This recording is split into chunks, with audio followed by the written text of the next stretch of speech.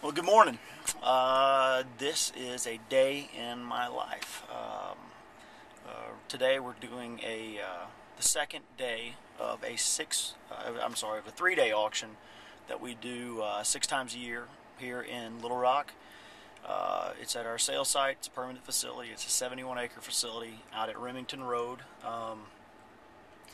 It is 3 days of stuff we call junk, lovingly called junk, because everybody else does too.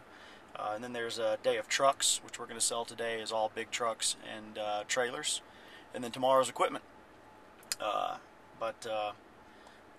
anyway, so this is the second of 3 days. It's supposed to rain all day.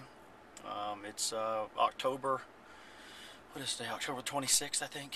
And so it'll be about 60 degrees outside today, and it'll be rainy. That's important, and I'll tell you why here. Or actually, I'll show you why later on today. But anyway, that's it. It is 5:30 in the morning. Headed out to the sales site. It's about a 20-mile drive, and I'll keep you updated as the day goes on, and try to show you some people and some things that we do on a daily basis. See you in a minute.